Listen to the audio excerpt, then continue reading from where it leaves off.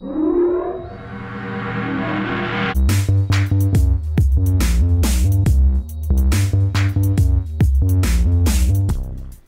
guys, welcome to my channel. Okay, so I got a kind of interesting video for you today.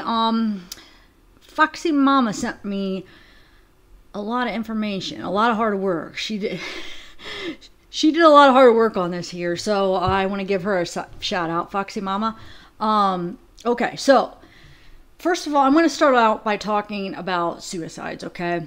And it all makes sense, you know, when you see... It'll all make sense, I should say, how it's going to relate to Chris, you know, when it all comes together. Hopefully it'll make sense to you. Hopefully I won't bore you and you guys will kind of follow and get the point of what I'm trying to say. I'm a little nervous for some reason, I'm nervous about screwing this one up and not approaching it right and not, you know, getting the right information for you guys to understand what I'm trying to say. So hopefully I did an all right job on some research and you guys could kind of connect the dots here.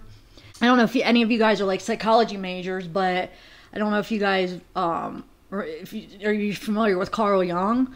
Well, he's kind of the founder in some of this stuff that I'm going to talk about when it comes to like genetic memory and collective unconscious. We're going to back up here and I want to go and give you some statistics on suicides, okay? So this information actually comes from the National Center for Biotechnology Information, okay? So this is a reliable resource here. So most suicides are related to psychiatric disease, okay? So psychological autopsies from the middle of the previous century, so from 1950 and onwards, have revealed that most people who have died by suicide have suffered from mental disorders. A recent figure suggests this number could be at least 90%. On the other hand, though, most people with mental disorders do not die by their own hand. So I'm not saying that, you know, most people have mental disorders commit suicide. No, but what these findings mean is from the studies that they've done and the autopsies they performed, that 90% of the people that committed the suicides that they were studying had some kind of mental disorder, okay? So, like I said, I'm not saying that a lot of people with mental disorders are going to go out and commit suicide. That's not what I'm saying. And I'm also not saying that everyone that commits suicide has a mental disorder, okay? But I'm saying there is a strong correlation between the two, okay? So a strong correlation between mental disorders and suicides, okay? So one doesn't cause the other. It's just a correlation. There's no cause here, okay? But, you know, correlations do usually kind of tell a story and kind of mean something in a way, you know? Like, why is there that correlation? Why is, you know, the autopsies they performed, that 90% of those suicides were by people that had mental disorders? Because there is some correlation here, okay? When you see, for instance, you know, they seen the autopsies that they performed, that 90% of all the studies they did, all the autopsies they performed from 1950 and onward, 90% of those were committed by people that suffer from a mental disorder. But there is also other factors that are associated with suicides, like relationship problems, other life stressors like criminal or legal matters, financial troubles. I mean, so there's other things reasons why people, you know, feel the need to take their life sometimes, which is really sad. It really is. So, okay. So the reason I'm bringing this up is because someone sent me some interesting information, like I said earlier, on Chris Watts' ancestors, okay? Not even that far back. I mean, this is from the middle of the, you know, 20th century. So his second cousins and his great uncles are the ones that I'm going to be bringing up in this video. So it's not like it's like ancestors way down, like so far away. It was ones that were born in the 1900s, I should say, the mid 1900s, most of them, And like I said, they were either his second cousins or his great uncles. But I'm going to get you a screenshot so you guys could see that too. Like I said, somebody sent me some very interesting information. Well, Foxy Mama. Like I said, Foxy Mama sent me this. And it's about Chris Watts' ancestors on his dad's side, okay? So I want to first start this off by reading you a message sent to this person by one of Chris's relatives, okay? So this was a biological relative of one of the Watts men who was murdered by his wife in self-defense, okay?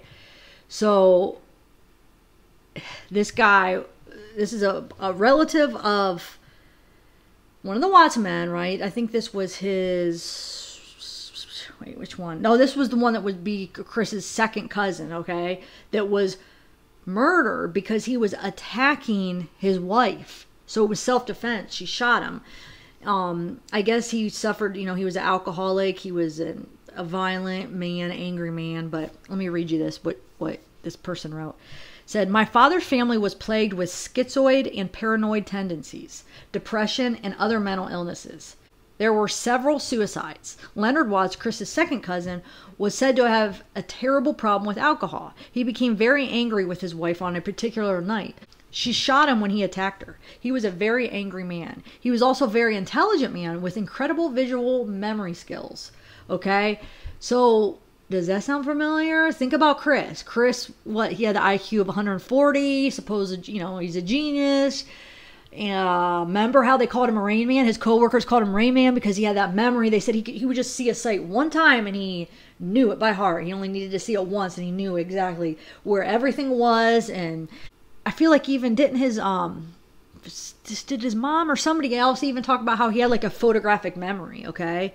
So, and also, you know, his violent tendencies. Think about what Chris did. I mean, rage, angry, maybe, we don't know about addiction. This, you know, Leonard was an alcoholic. There's some speculation if Chris was into drugs. We don't know that for sure. Was he into drugs? I don't know. Can you look at Thrive as being a drug that he was addicted to? It's all up to how you view that. So, but you can't deny the violence that's similar. You know, violence against women. I mean, look. Well, gosh, they were all females. I mean, besides Nico, but if you think about it, you know, his two daughters and his wife. So that Leonard, they say, was a very intelligent man with incredible visual memory skills. You know, not a lot of people have those like photographic memory with those kind of skills. So I feel like there has to be something here where it was passed down. So if you look at this overview of all his ancestors here, well, not even all of them, but this is just in a time span of 15 years, okay? It's his great uncles and second cousins, right? There are 4 suicides, 1 homicide, and either a suicide, homicide, or accident. The other one's not for sure what it is. But all these are deaths due to gunshot, okay? The 4 suicides and 1 homicide were all done within the same 15 years of each other. So that wasn't that like long of a time span to have basically 6 deaths by gunshots, 4 suicides, possibly 5 suicides, and then homicide. And the homicide was the Leonard because he was attacking his wife. So it was self-defense, okay? And, you know, it was known that he was a violent man. And, you know, he had these rage problems and he was an alcoholic. And so I think it's safe to say that mental disorders were in his genes. I mean, that's just on the Watt side.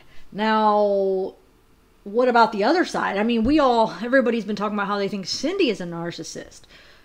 You know, nobody can know for sure, at least I'm sure if she has a psychiatrist, they could tell us, or like people that maybe know her better, but then they would have to, you know, have a degree to be able to diagnose her. So I'm not sure. I mean, it seems like she has a lot of the symptoms and people are throwing that out there, but I mean, I don't think we know enough about her to like for sure label her as a narcissist, but she has some of the traits and she just seems not like a very, you know, loving, affectionate person, which There's nothing wrong with that, but she almost seems like a cold, angry, maybe vengeful person. I guess that's a story for another day, you know, because I don't know. This is mostly what I'm going to talk about is on the Watt side, which is kind of weird because like I said, we've all been talking about how he inherited it from his mom, you know, but here he could have inherited it from both sides, because now we see that the Watts definitely have a history of mental disorders in their family, a history of violence, a history of just the characteristics that we see in Chris, or that we not only see in Chris, but just that the actions that he did that night or that morning. Those, I mean, for somebody to be able to do that, he has to have some of these traits. And you go on his mom's side, Cindy, like I said, I don't know, but a lot of people seem to think she is a narcissist too. You know, and I think there's, you know, we see a lot of traits that she could be, but I can't say for sure because I don't know enough about her, but she might be too. So he might not have been able to stand a chance. He's got it on his dad's side and his mom's side possibly. But I also want to talk about something else that could have played a part in this traumatic past, which this traumatic past I feel like seems to be inherited in more ways than one. Okay, so not only through genes like genetics. Have you guys ever heard of genetic memory? I know I brought it up at the beginning, but so how many of you guys have heard of that? Okay, it's a fascinating idea. It's so interesting and so intriguing. I remember learning about it in college, and I was so interested in it. One of the definitions of genetic memory is the idea that you can inherit memories from your ancestors without having to experience them firsthand. Okay, so some psychologists, most famously Carl Jung, have theorized that we're born with memories and experiences of our ancestors imprinted on our DNA. So basically, you know, where do these inheritance and genes, where does it start from? Like, how it has to start from somewhere. Like, how does it get imprinted onto your DNA if it always came from the time before? You know what I'm saying? Does that make sense? Like, it had to have came from somewhere, right? And now all these new studies are saying that they're researching this, that you could actually imprint on your DNA. Like, for instance, you can encode DNA with experience. So let's say you have a child, right? Or let's say before you have a child, something happens and it gets encoded into your DNA, and then you pass it on to your child. I hope I don't lose you guys here. Just follow. It's pretty interesting stuff. Hopefully you guys will find it interesting, okay? So I'm just going to tell you the 3 different kinds of memory, okay? So there's episodic memory, okay? That's one type of memory. It's a memory of specific events, such as your memory of your last birthday party or your last vacation. You know, like some kind of memory that's personal to your experience, like something you experience and it's like personal to you. Like, for example, it goes along with what we're, you know, trying to prove here or try to get you to think about. But like, let's say you have some kind of trauma that you experienced. That would be on episodic memory, like that actual experience, okay? So that's one type of memory. The second type is semantic memory. And this is memory of information that is presented as a fact. For example, the fact President Trump is the current president, right? That's a fact. Chris Watts is a monster. That's a fact. No, I don't know. That was kind of a joke, haha. But no, I mean, that's not a good example of a fact. But 2 + 2 is 4, a fact. You know, factual stuff. Ted Bundy is a serial killer. He's a serial killer. You know, that's a fact. Okay, so that's semantic memory. So semantic memories are facts. You know, President Trump is president. 2 + 2 is 4. That's semantic. Episodic memory is like kind of personal experiences, your personal memory, your birthday party, vacation, trauma, specific trauma that you experienced. Okay. The third type of memory is procedural memory. Okay, so procedural memory is memory of how to do things. For example, your memory of how to swim, how to change a light bulb, how to ride a bike. So those are procedural memories, okay? So procedural memory can be inherited For example, babies know how to suck without being taught. They know how to suck without being taught how to do it. I mean, how did they learn? They just know how. So it's like a procedural memory that's kind of inherited. Well, not kind of, it is inherited. So that's kind of, we all kind of can see, and it's been studied that procedural memory is genetic, you know, so that is inherited, okay? But the question here that I want you all to think about is episodic memory and semantic memory genetic? Or can it be genetic, right? Can it be inherited, I should say? All right. So semantic memory might be a little easier for you guys to imagine being inherited, at least partially, because these are facts. So it's not necessarily personal memories to you, but just facts that are out there in the universe that are facts. So it's a little bit easier to think that it could be inherited, even though it's still, if you think about it, is... how does that get inherited if you aren't encoding it on your DNA as you're living? You know what I'm saying? If that makes sense. Or at least, or your grandma or whatever, when this fact is put out there in the universe, who is encoding it into your DNA to actually, to make it inherited at all? Okay, and especially the episodic memory. I mean, that's personal to each person. So it's pretty crazy, but it makes sense here. So it's pretty crazy to think about, but I mean, I think there's something to it here. I really do. Okay. So Carl Jung, for those of you who aren't familiar with him, he's a Swiss psychotherapist and a psychiatrist and the founder of analytical psychology, and is well known for his theory of the collective unconscious. Okay. The collective unconscious, unlike the personal unconscious, is a type of genetic memory that can be shared by individuals with a common ancestor or history. According to Jung, the collective unconscious consists of implicit beliefs and thoughts had by our ancestors. While we are not aware of the collective unconscious, it can influence how we act. For example, if our ancestors had a belief that fire was dangerous, this belief can be a part of our collective unconscious and influence how we behave when we are near fire. Okay? So Jung came up with this theory while psychoanalyzing his patients' dreams. He believed that the symbolism he found that was prominent in their dreams showed similarities to specific ancestral history that was difficult to explain by anything in the dreamer's own life. So those of you who have taken psychology classes, you learn like your dreams, you can't dream about something that you haven't experienced. Not necessarily that you experienced like what's going on in the dream, but parts of the dream, there's some kind of memory for each part of the dream that you're having. I don't know. Wait, I'm not explaining that good because it's not like, you know, if you have a dream you're flying or you're ever flying. But what I'm saying is that, let's say you're flying on a rug. Well, that rug that you're on, you would have had to have seen it somewhere in your life. You know what I'm saying? Or like whatever when you're flying over something and you see the buildings, those buildings are coming from some kind of memory, some kind of personal memory that you have. I don't know if that makes more sense of what I'm trying to say. So what he's saying, that when he was psychoanalyzing people's dreams, he found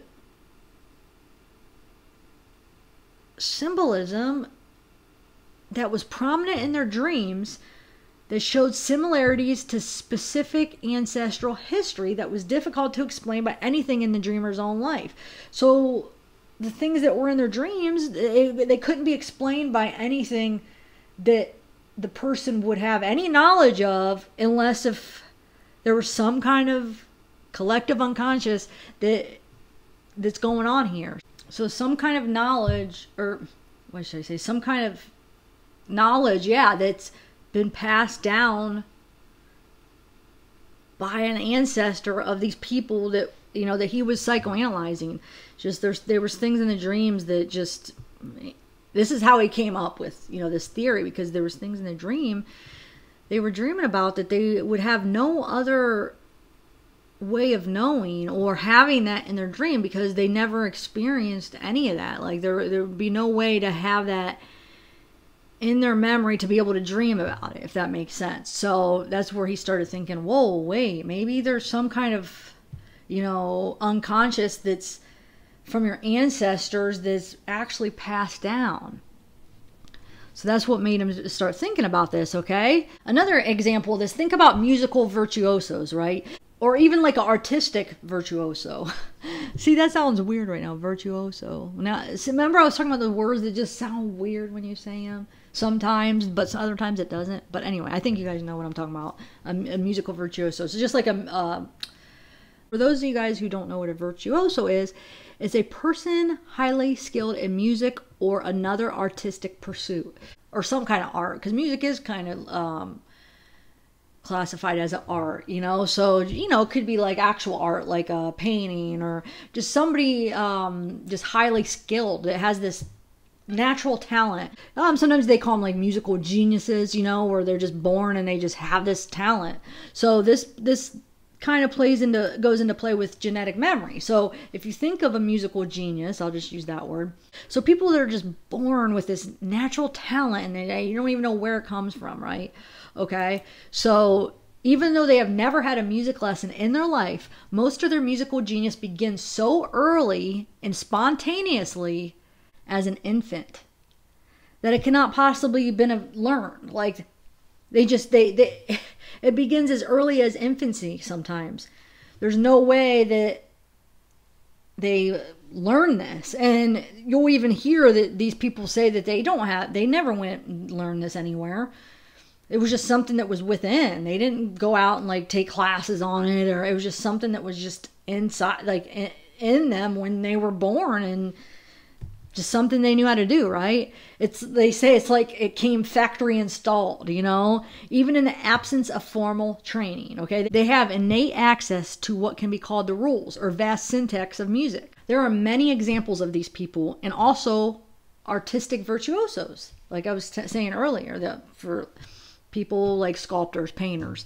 Here's an example, a sculptor who can mold a perfect specimen of any animal with clay in an hour or less, only after a single glance at the animal itself.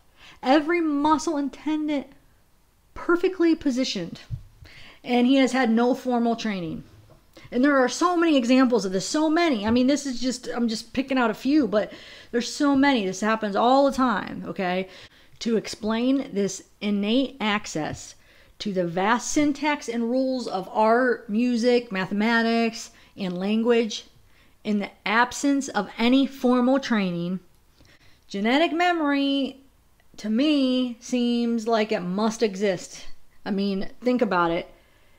Just from hearing that, like where is this memory coming from? Okay, so here's another definition of genetic memory.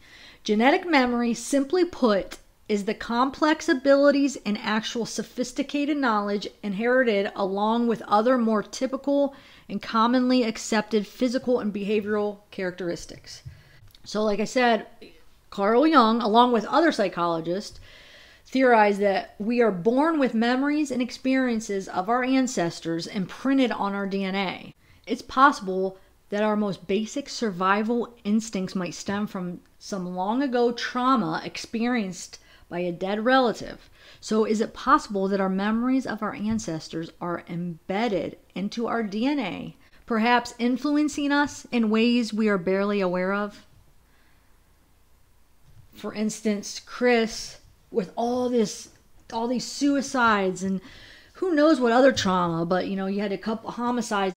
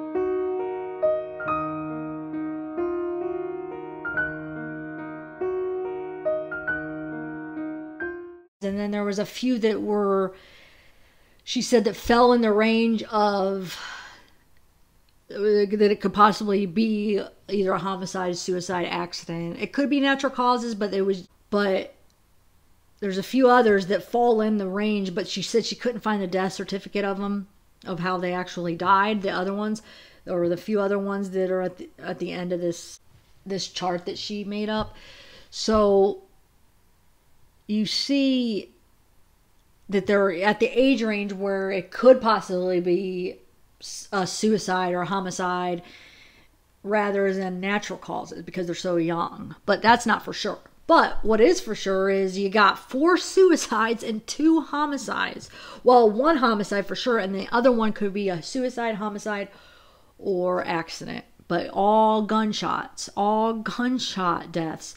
So, I mean, could he possibly have some kind of genetic memory that's embedded into his DNA, you know, that was passed down, that predisposed him for this his violent tendencies and this violent act that he committed, you know, mixed with, I mean, so not only the genetic memory of these traumas, but him inheriting these mental disorders that maybe a lot of them suffered from. For them to have committed suicide, like I said at the beginning of this, there's a strong correlation between suicides and mental disorders. So there's a good chance that they might have suffered from a mental disorder.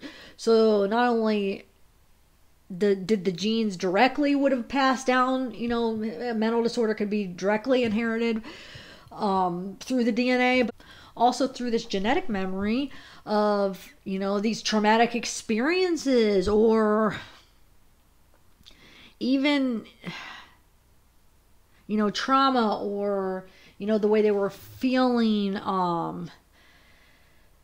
whatever went into their experiences of why they were so depressed, or so whatever drove them to want to kill themselves. I'm sure they experienced something in their life that maybe some kind of trauma, or whatever those experiences were, those passed down to Chris. You know, it's just something to think about, because it's kind of weird that could be a coincidence, all the suicides and the murders, and then who knows if could be even more. And, you know, on his mom's side too. Okay, so sorry, a few more things. I tried to pick out the most interesting things in some of these articles. I remember, but I love psychology and I love this stuff, but I find this stuff so interesting. I remember when I learned about this, and the first time I learned about it in one of my psychology classes, and it made me go to Borders that week, and I bought a Carl Jung book because I was so fascinated by it that I wanted to learn more. So I bought this book about Carl Jung and his theory on collective unconscious, and I think I gave it to a friend in Colorado, actually. So, but anyway, so I hope you guys are interested. I don't know, a lot of you guys might not be interested. It might be a little bit too much for you, but I thought I'd throw it out there, see what you guys thought, and hopefully a few of you guys are still, you've made it this far and are still watching. And thank you for those of you still here watching. Thank you so much. I appreciate it. What evidence have we seen of this happening? Okay, there's evidence in rodents that you can breed learning how to run a maze into the next generation. So if rodents find themselves in a certain maze and their parents had learned some things about the maze, then the little rodents don't have to start from scratch when they learn to navigate it. It's like there's this memory of how to navigate the maze that their parents passed down to them. Is that not crazy? So this at least shows that it's possible that you can have some memory in your genetic material, and this material is carried on. So that means that memory had to have came from the parents, because it wasn't like it was inherited in the genes before that. It had to come from the direct parents. That experience somehow had to encode the memories into their genes and be able to pass it to their kids or to the babies, you know. So it was from the direct experience. Like, is that not crazy? Am I just the only one that finds this stuff fascinating? So you never know if you can pass down a certain kind of fear or trauma, right? Right? I mean, if your trauma is severe, it could impact your genetic material, right? I mean, if you're following this theory and you believe that it's possible, then, Chris's ancestors, or if you want to just look, kind of use it for yourself, for your personal experiences, if you're trying to study yourself, or however you want to look at it, if you want to look at it to study Chris, but that maybe a certain kind of fear that from your ancestors or trauma that they experienced themselves, okay, that somehow it encodes into their DNA and then is passed on. So I don't know. It makes you wonder, maybe the more severe the event, the more chance of it encoding into your DNA, or maybe it has nothing to do with the severity. I don't know, but it does make you wonder. It's interesting because you see all the violence, the suicides, and you wonder, could it have gotten passed down to Chris? Could it, from this genetic memory, obviously from genes, from mental disorders, obviously I don't want to say obviously, but probably they suffer from some kind of mental disorders, and that is definitely could be genetic depending on what it is, so that could be passed down.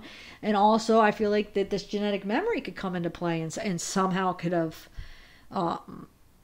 encoded on their DNA and been passed down, and somehow been passed down to Chris, and somehow kind of could have had an effect on Chris's his personality, I should say, or his memories, his genes, his how he is, his, I don't even know how you want to word it, but I'll just leave it at like his personality, okay? So I think it'd be very interesting to find out if you could encode DNA with experience, okay? So before you have a child, something happens that is encoded in the DNA, and then you pass it on to your child. That's kind of the whole basics of how it works. If this is what's going on. But now I know we're not talking about like that's two different things, okay? So because disorders are inherited. I mean, there's a lot of genetic components to a mental disorder, but I know we're talking about memory being passed down, genetic memory, okay? So I know that's different than mental disorders. There I go. I'm pointing at this book because it's this freaking Chris Roth's books right here. And I keep putting my hand on him like I'm talking to him or something. I don't even want to look at him anymore. I'm going to turn it over. But anyway, I don't know. So let's just get back on track here. So, like I said, it would be interesting to find out if you could encode the DNA with experience. I think it definitely, you definitely can, because where does the encoding start? It has to start somewhere, right? What we need to find out is whether something that occurs during your lifetime can impact or imprint the DNA that's being passed on. Yes, that's what I'm talking about. So there's something that's going on in each of our lives, in our lifetime, that is making an imprint on our DNA of something that could be passed on to our kids, okay? There are certainly some changes to the DNA within our lifetimes, okay? So we see how the human body changed in different environments. Another article titled, "Memories Can Be Inherited," and scientists may have just figured out how, okay? Now, this is some information from this article. So it talks about epigenetics, which is the study of inherited changes in gene expression. Changes that are inherited, but that are not inherent to our DNA.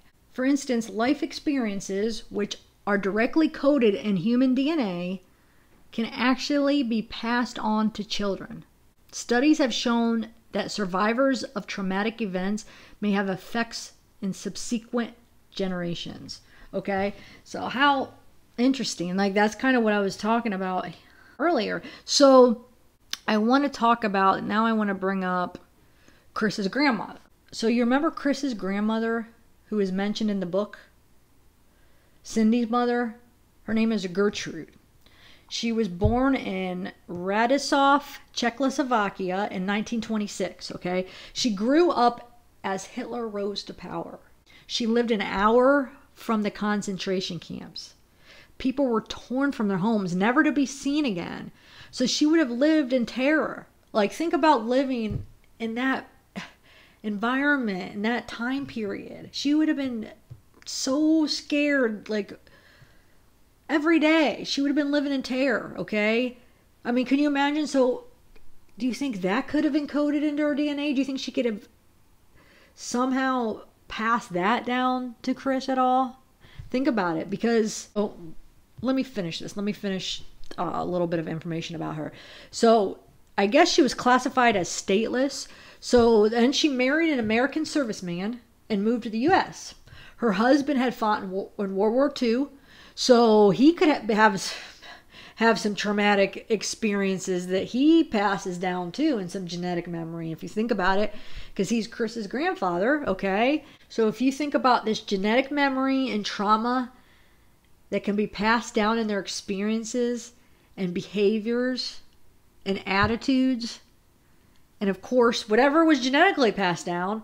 So think about that, like all the genetic memory that they would be passing down, all the trauma that they would be passing, all the fear and terror that they went through that they could have passed down to Chris through genetic memory, right? Any of the behaviors or attitudes that they had that could be passed down. And then of course with, the genetics that's passed down, because the genetics is their genes, right? But the memory is the memory of, because I hope you guys aren't getting confused between genetic memory and just genetics and genes and stuff. But genetic memory is like their experiences that could potentially be passed down, and the way that could happen is potentially that it encodes onto their genes, like in their lifetime. Okay. When I'm talking about genetic memory encoding on your DNA, it's, like I said, your episodic memory, which is your experiences, your personal experiences, maybe your fears and trauma you went through, and your beliefs and your behaviors, your attitudes. That's what I'm referring to as far as with Chris's, what I'm talking about with what I'm trying to correlate with Chris's characteristics. But also the genetic memory could come from semantic memory. And that, remember I was telling you, the semantic memory is facts, like just facts. President Trump is the president, is the current president. 2 + 2 is 4. So that also could have, you could pass that on, through genetic memory, right? And then the procedural memory, which I gave you the example, remember, of musical geniuses. They just know like the rules of music, and like painters or sculptors that could just do it without any formal training. So all of that could be passed down. Well, in this theory, there's, that when you look into it, they're trying to show that possibly that all this falls into genetic memory. But the important part, I would say the important memory that I'm talking about for what I'm trying to correlate with, Chris's ancestors and how he turned out and his actions, is the episodic memory, which is, different experiences that his ancestors went through, or with the suicides and stuff, and mental disorders, and just different things that could have made them, from their experiences, if they had some trauma growing up, I don't know if they did, but just different experiences that could have been passed down from even their tendency to be violent, just different things like that. So I mean, that would mainly fall into the episodic memory. So that's what I'm trying to, say maybe some of that was passed down from his ancestors, from his great uncles and his second cousins that, were all died, and 4 suicides where they Did they have some kind of trauma growing up? Did they have some kind of upbringing? Did they have whatever it may be, but was that passed down to Chris? Inherently somehow passed down through this genetic memory? Like I said, I'm talking about his grandmother now, which lived into a terror, probably. Look what she lived through. And then, his grandfather fought in World War II. So who knows, the trauma that he experienced. So, you have that post-traumatic stress. I mean, I bet you back then that was unheard of. I mean, it wasn't unheard of because it didn't exist, but there was no label for it. There was no term for it. It was just, whatever they were feeling, but there wasn't a label to explain, well, what it is. Now they would definitely have probably experienced post-traumatic stress. If they would have went to a psychiatrist, they would have probably got diagnosed with, some kind of post-traumatic stress disorder, unless if they were just able to deal with it on their own, But I'm just saying, did that have something to do with it? And then remember that the hallucination or whatever that he had in the cell that he said, and it actually was what made him realize that he had a demon inside of him. I mean, that's what he said. But they came in the form of his grandparents, he said. And remember, he said their eyes were all red.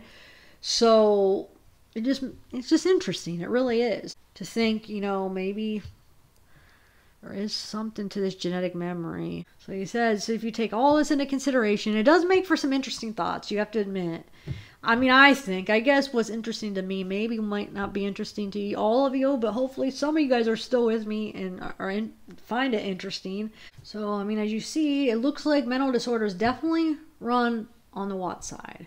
And, a lot of mental disorders can be inherited directly by genes, right? And then you take this genetic memory into play, this possibility of any of this going on, and it just adds to the puzzle. I think it just adds to where I guess I should say, it just makes it another piece to the puzzle. So as you can see, it looks like mental disorders definitely run on the Watt side. And then you have his mom, and you look at the possibility of how she may have raised him. So, the whole nature versus nurture thing, or nature and nurture with it. You have the nature, the genes of the Watt side, the mental disorders, it looks like, that he could have inherited. And then the nurture, his mom, the way his mom raised him, could have had an impact on him too. So I feel like it's just a recipe for disaster here. You have the genes, then you have possibly the way she raised him. I know we don't know for sure how he was raised, but we can only imagine by, just different things we see, like things we hear that she says or that she writes, and just her actions, and how, I know we only have a couple interviews to go by, but then we have, those books that leaked out, and we could just kind of, and then not only that, but like hearing the Rusaks talk about some of their experiences, and then just seeing from Shanann talking about, from text, we could kind of see how they were. So I know there's two sides to every story, but what I'm saying is that's why I'm saying it's not for sure.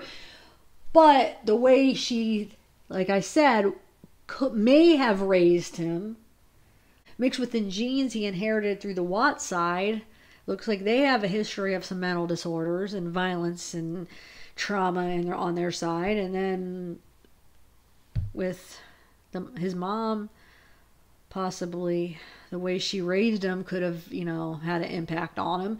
So he had a lot of nature and a lot of nurture that just all went into him and just made a big bunch of crazy, Then on top of that, so you have the genes, the Watt side, the mental disorders. You have the nurture part where, his mom, how she raised him may have impacted him. And then you bring in that genetic memory that I was just talking about. I know not everybody's probably going to believe in it, but people that do kind of find it interesting and that think there could be something to it. So you could bring that in, and so all the experiences of all the trauma that whatever else, you know, behaviors, attitudes, experiences that may be passed down through this genetic memory and possibly have some effects on his thoughts and his memories. And it does make you wonder about Chris and what happened that morning, and if any of this played a part in his mental disorder or what happened that morning. Let me know what you guys think. I don't know about this one. I was nervous about because you guys might just think I'm crazy. And thanks to Foxy Mama for finding all those death certificates on the Watts side. And she also put together a pretty cool family tree of Chris and Shanann's family tree. All right, so I'm going to put screenshots of the death certificates that she sent me. And then she did like a kind of like a graph of all of them together, so you could kind of see them all lined up. And yeah, so I'm gonna say bye now, and I want to put them up, and you guys could check them out and comment below. Let me know what you guys think, if you think I'm crazy, or hopefully I explained it in a somewhat understandable way. I was a little nervous because I know this could be kind of difficult to explain, the genetic memory and stuff.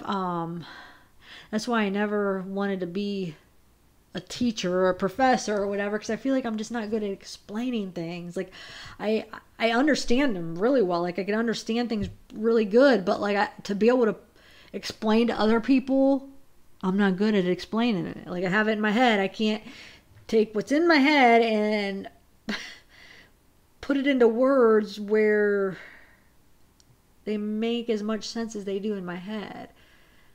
I don't know. I guess this channel is helping me get a little, I feel like maybe improve on that. So I don't know. Let me know.